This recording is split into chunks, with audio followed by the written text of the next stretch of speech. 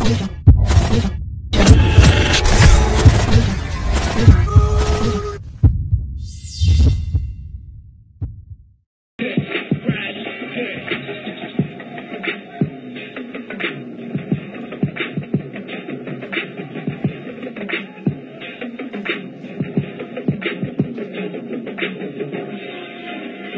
up, what up, what up, what up, what up, world?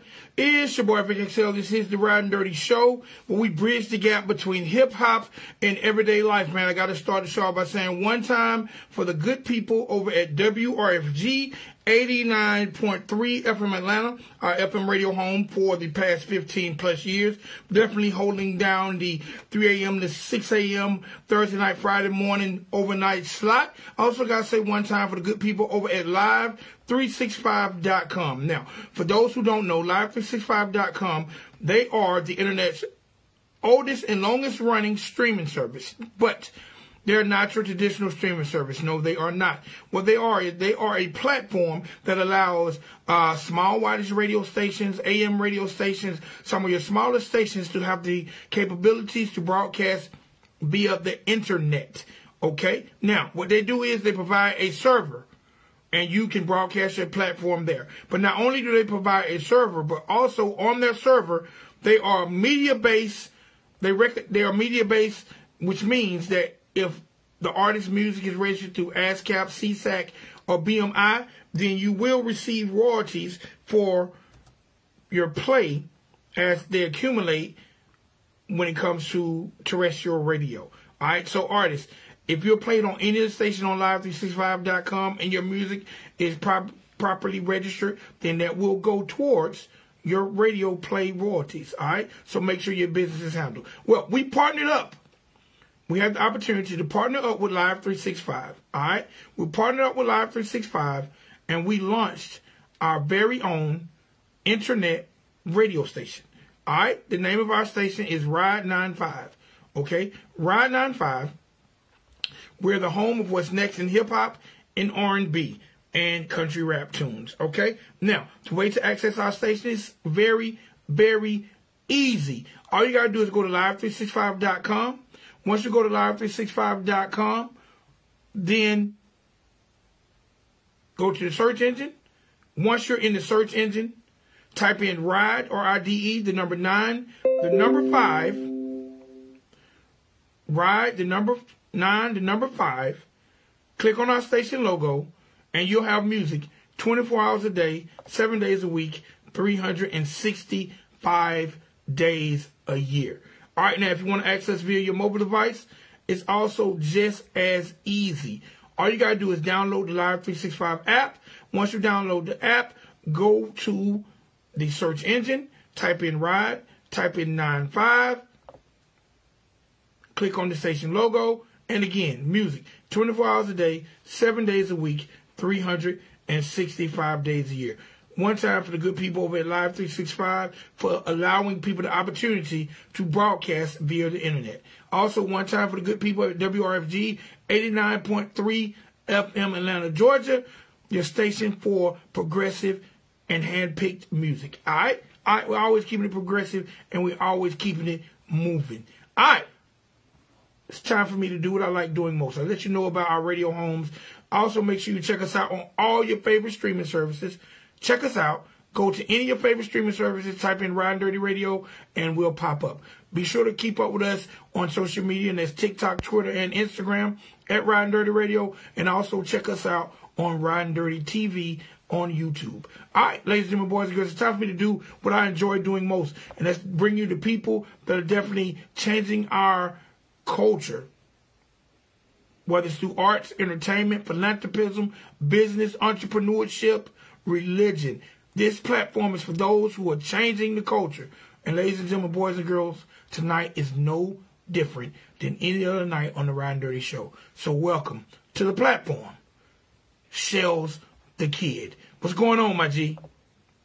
Yes, sir. Not much, man. Just super blessed to be here, man. All right, all right. So look, the first thing I want to say is thank you for coming on the show. I definitely appreciate your time for hanging out and talking with us. Yes, sir, man. Thanks for having me. All right, so look, let's take a walk into the life of Shellz Da Kid. The first thing I want you to do is let all our listeners know where you're from. And I'm from North Carolina, man. A small town named Ahoskie. Yeah, it sounds weird, but yeah, it's like it's a very small town. Straight from North Carolina, man. Born and raised. Okay. All right. What was your introduction to music? Like, when did you realize that you had a talent to do music?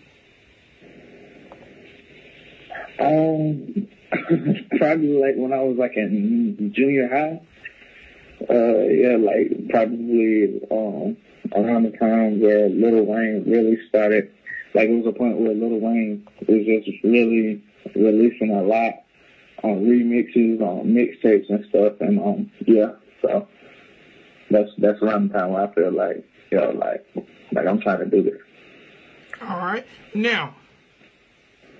Seeing Lil Wayne do what he was doing and being from a small area, what provided you the confidence? Because seeing someone do it and being from a small area and realizing you can do it, something had to make you say, jump off the porch and attempt. Yeah, man. Actually, just being myself, being me around my family, my friends. School talent shows and stuff like that, man. Really gave me the confidence. But mostly it started from like just performing and being myself around my friends and family. All right. Do you remember your very first studio experience and what that was like? My very first studio performance. Studio experience. Studio experience. Okay, yeah. Actually, it was with I believe like I was like in 8th or 7th grade where it was like a room full of guys like that was already in high school, and they played a beat and it was like everybody write something to it. Not really sure if my verse made it on the actual song. I just knew it was just something that I was trying to do, and I loved it. I loved that experience. So yeah. All right. Who are some of your influences? I know you mentioned Lil Wayne, but who are some of the artists that inspire you to be the best possible? Honestly, it's a few actually. I know I like Tory Lanez a lot. I'm a big Jay-Z fan. Just recently started listening to, not too long, a couple of years ago, I just recently started listening to Joyner Lucas. Super dope, creative as far as his visuals, and I like his cadences and his flows. Who else I can say? I was a huge Dipset fan when I first started, the whole Joel Santana Cameron. Trying to see if I'm missing one. I think that's about it, though. All right, dope, man. That's some great company. That's some great company to be in. All right, so you went to the studio. You're not sure if that verse actually made it to that song, but it definitely left a long-lasting impression in your mind. All right, at that point, of course, you had to have, being in the 8th grade, you had to have the backing of your family. What was your family like when you told them you wanted to pursue music? I didn't know. I don't think they knew that it was rap that I was trying to do. So my grandfather, he encouraged me to join the high school marching band. The high school marching band once I got in high school, so I did that. I was in the drum line through my whole high school career, just to learn more about the composition of music. Like, you know what I'm saying? Like the building of the actual music. Like, and then later on, that's when everybody realized, oh no, like he's an actual artist. Like, he actually making lyrics or making melodies. Like, you know what I'm saying? So yeah, so that's pretty much where that came from. Okay, no doubt, no doubt. All right, so you started your basically professional, independent recording career. Let's talk about some of the releases that you've had. Your first project you introduced the world to was what? The first official project that I introduced the world to was my first mixtape was called Yours Truly. Then I'm not mistaken, then I was working with a group by the name of So Much More. It was a multicultural group. It was like an actual like band, like an alternative band, and I was the rapper in the band. When I say band, I'm talking about like guitar, drums, all of that. It was like a live band. And then we had an EP. I want to say that released in like 2015. Then I came out. Then later in 2015, I released my first solo EP, which was called 2000 and Love. And then I was just releasing singles and stuff like that up until 2019, where I released I Messed Up. That was my debut album. And then this month, February 12th, I just released 2000 Love Part 2. So yeah, so. All right. Let's go back to the performing with the band. Like, what was that like, man? That had to be an amazing experience. Okay.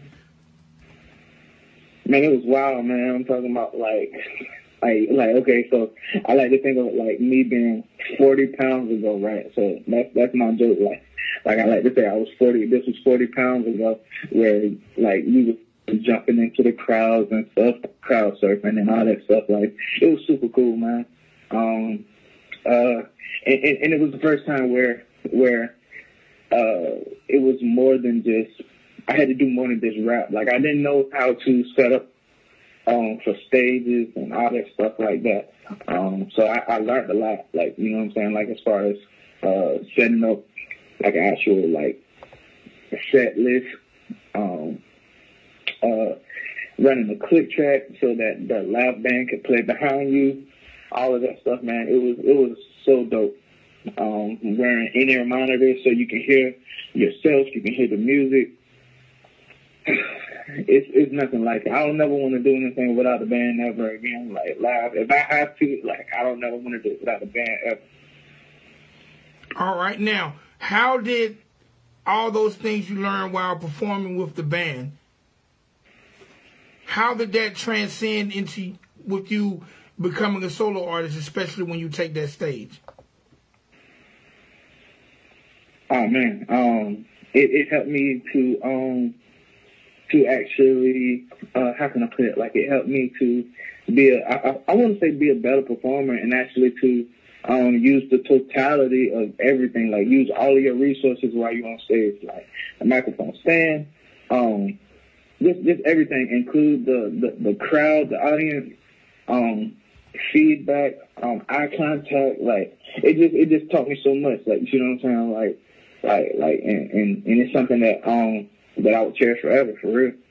All right. Let's talk a little bit about your spiritual background, because you're a spiritual leader in your current church, correct? I am. Let's talk a little bit about that. I'm yeah. That's cool. I'm a worship leader at my church. That actually helps a lot as well, like being able to have like practice and being able to have the courage to be able to sing in front of an audience every week. I mean every week, and it starts to help to build some type of stage presence, you know, and it starts to help you learn how to control the crowd, things like that. I love it, you know, so it's super dope, man. Like for anybody that has started out like this, and most artists, industry artists have all started out in the choir or whatever. So I'm pretty sure like anybody can say like that has started like that can say like it's super dope, and that's basically where people get their practice and when they first find out like, hey, like I can really do this. You know what I'm saying? So. No doubt. All right. The title, 2000 and Love 2. Tell me a little bit about the title. It's a very dope title for a project. Appreciate it, man. Appreciate it. The first, like I said, the first 2000 and Love EP. It was just an EP. It was basically I want to say 2015. I had just proposed to my wife. And I felt like that was like the year of love, like, you know what I'm saying? Like we in the 2000s, and it was 2015 initially, but in my mind it was 2000 and love, like, you see what I'm saying? Like the year name, like, you see what I'm saying? So the 2000 and Love Part 2 is basically like the sequel, like everything that, like everything that's happened since me and my wife has gotten married, the kids, the new house. It's just everything. It's just everything. And in the midst of just everything that's been going on in 2020, I just wanted to bring back some real love type stuff, man, where people can appreciate each other, appreciate family. No doubt, no doubt. All right, now, what has been some of your struggles, if any, of being an independent artist, and what advice would you give to other independent artists?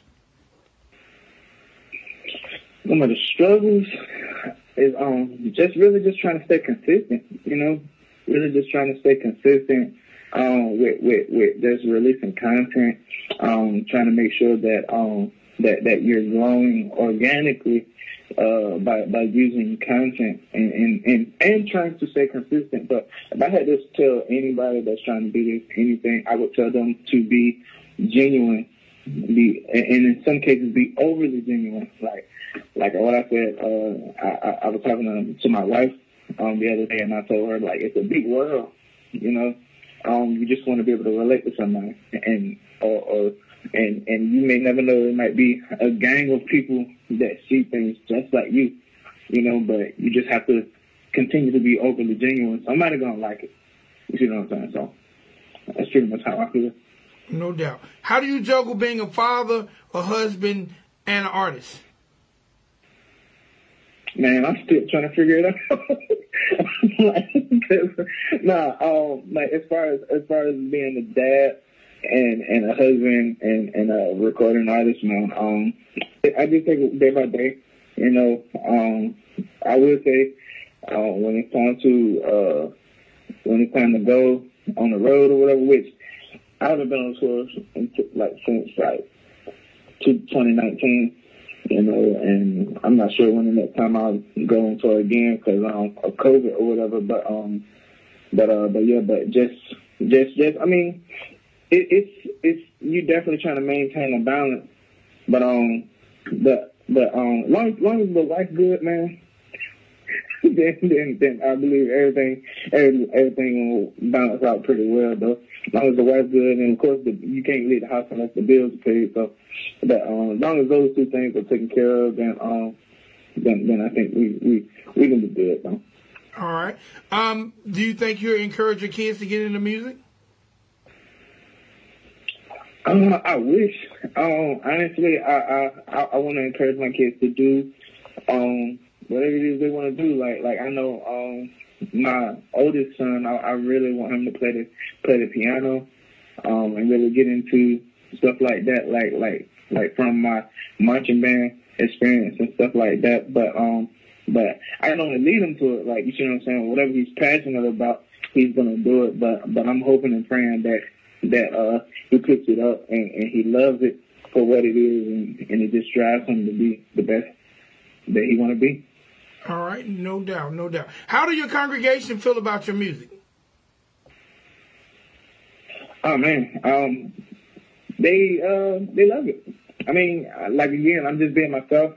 I'm not saying anything that I wouldn't say in front of them. You know, how about to say, like, you know, the Bible says, when a man finds a wife, he finds a good thing and shall obtain favor from the Lord. And that's basically what I'm talking about most of the time. And this album is my relationship with my wife, you know, and I talk about my kids. So yeah, I mean, I'm not having anything from my church family or anything. So I mean, they love it for the most part, though. No doubt. All right, so look, we got a record by you that we're going to drop. I think it's called Believe Me, We Got This. Tell me a little bit about this record. Yes, sir. Okay. So basically, I wrote this record when COVID had first hit, you know, and like jobs and stuff was falling out of every place, and everything was just dropping. The economy was dropping and stuff like this. And the only thing my wife really wanted to do was go out on a date, right? But everything was closed, so I had to kind of be creative and make some things happen at the house right here where we were, you know. And I just wanted to make a promise to her that even though we was on lockdown, like I was still gonna be that romantic person, you know, that she married. So yeah, that's pretty much where it came from. All right. Now before just the thought of the song, yeah. All right, before I have you introduce the song, what I want you to do is let the people know how to find you on the World Wide Web and how they can check your music out. Awesome. Okay, well, cool. I'm on Facebook and Instagram by the name of Shellz Da Kid. That's SHELLZD as in dog, AKID. Shellz Da Kid. And that's Facebook and Instagram. My album 2000 and Love 2 is on all streaming platforms. Music platforms. It's on all of them: iTunes, Spotify, Tidal. However you listen to your music, Amazon. However you listen to it is up there.